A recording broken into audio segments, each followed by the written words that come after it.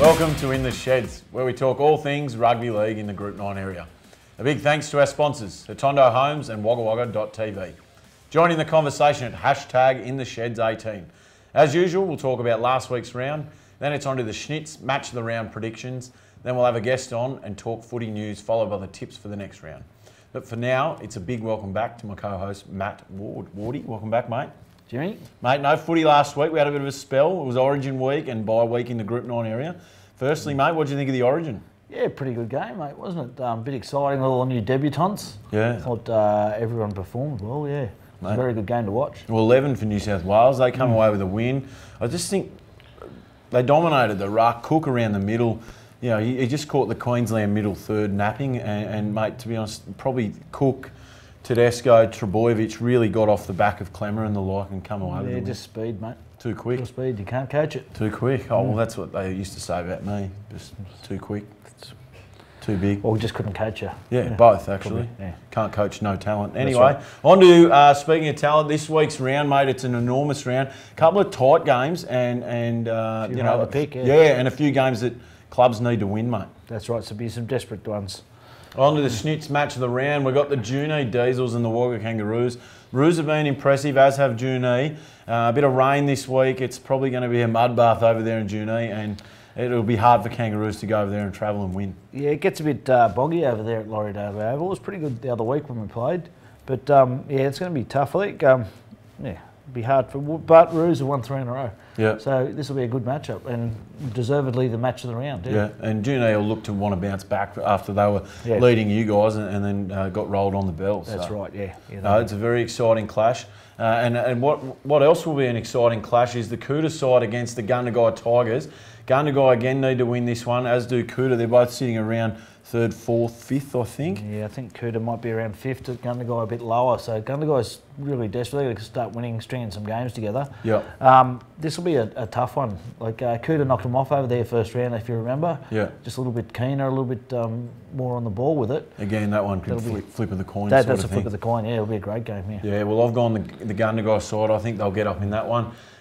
We've got the Wagga Brothers and Albury Thunder. That'll be another flip of the coin. I hate to sound like a broken record, but I think Albury might be too strong there on an upset. Okay. Yeah, no, I'd probably think Brothers are probably deserved first placed position at the moment. It's hard to go against them. They've been performing all year. Yeah, it's going to be a touch and go. Yeah. And they do sit at the top of the table. Yeah, that's right. Tomorrow against you guys, you'll be wearing a Temora shirt if you go down, mate. Yeah, mate, I'll be instructing the boys at training tonight. Switch on. No losses from here, mate. I don't want to be wearing the Dragons outfit. No, I think we'll get over them anyway. So. And the last round, or last game of the round rather, is the Tumut Blues versus the Young Cherry Pickers. I think Tumut will be too strong there. Yeah. But again, Young were pretty impressive last start against Brothers. Yeah, well, Tumut hasn't lost at home this year. Young hasn't won this year, so the odds are against them, but stranger things have happened, Jimmy. Yeah. Very good. It's an exciting round. And how'd you go with your list of chores in the off round, mate, in the bye week? Yeah, mate, got plenty done around the house. Actually, not much at all. I did some lawn mowing and then did some bonfiring and beer socialising. Socialising, yeah. Some doing what you do best. Yeah. Great weekend. Oh, that's what it's all about. Yeah. And we're back into the footy, both junior and senior this week, so that's exciting stuff. That's right. It was good to have that week off. I'm sure everyone enjoyed it, and then everyone will be ready to go this week all around the place. Yeah. Very good. Well, mate, we wish you all the best at South City this week. Thanks, mate. And we'll be back shortly with a special guest from the Albury Thunder Club.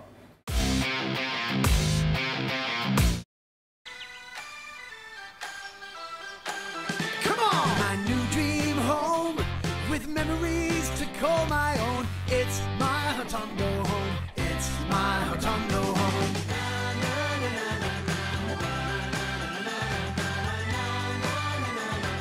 It's my Hotondo home.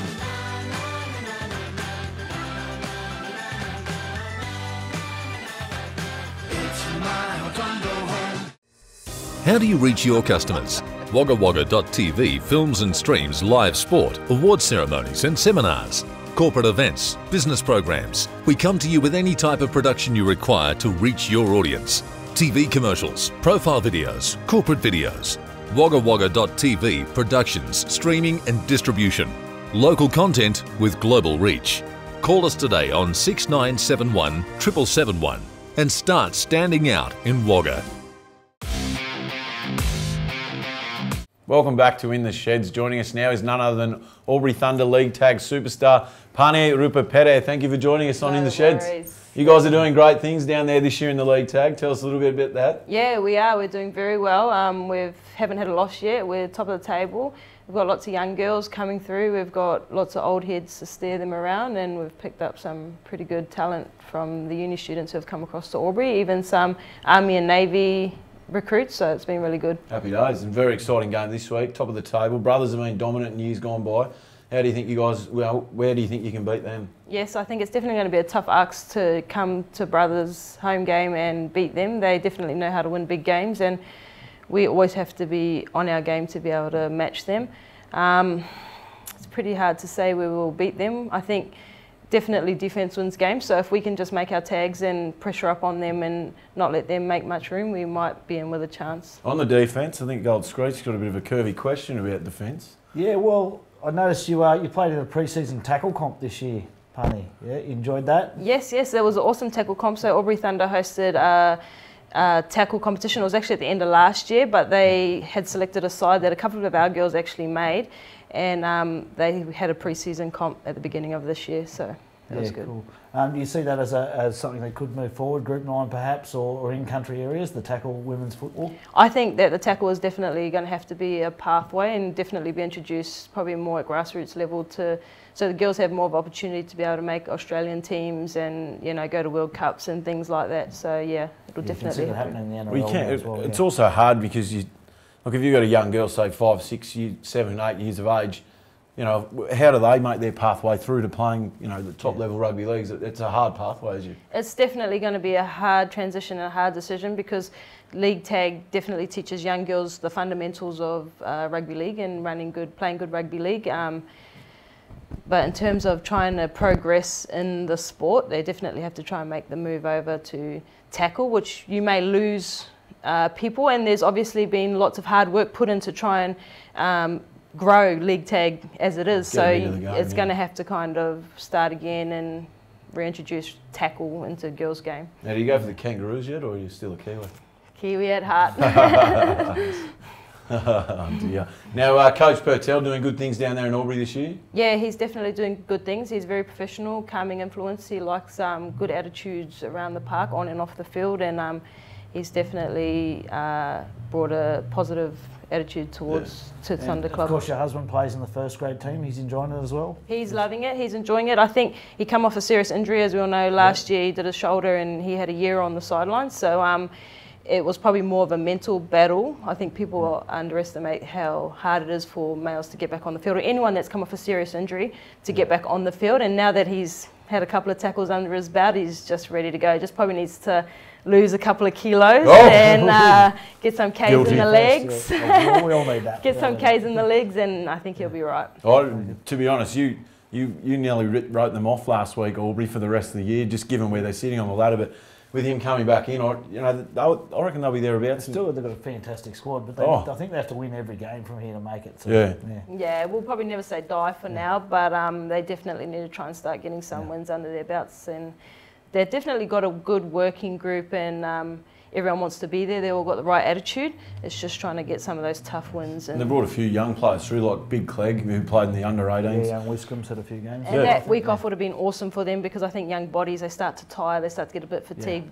Wiz has been amazing, so has Clegg, but I think that week off would have helped them. Oh, very good. Now, we'll just run through our tips just quickly, given that I'm the perfect tipping genius, as it was Mr. Olsen that he copied me last week. And Wardy, you let yourself slide, not only physically but with the tipping. We've got a lock right up the top. It's 27 of all to all of us. My tips this week, I think the Gundagai Tigers will just be a little bit too strong for Cootamundra. They've got a few injury worries over there.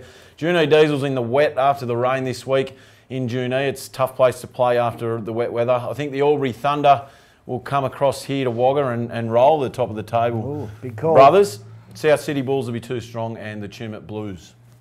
I'm pretty similar, Jimmy. One difference there, I've obviously picked top of the table Brothers to beat Albury. I think, well, hopefully not for Albury's sake, but I think their season, it's on the line. I said that last week, though, they needed to win. This week's definite. If they lose from here, they're definitely out, mate. There's not even a mathematical chance from here. So other than that, I did pick the same Gundagai to win. June E, Wagga Brothers, of course, South City, and Tumut up home. Don't be forgetting too that if South City lose, you've got to don the opposing side's right. jersey.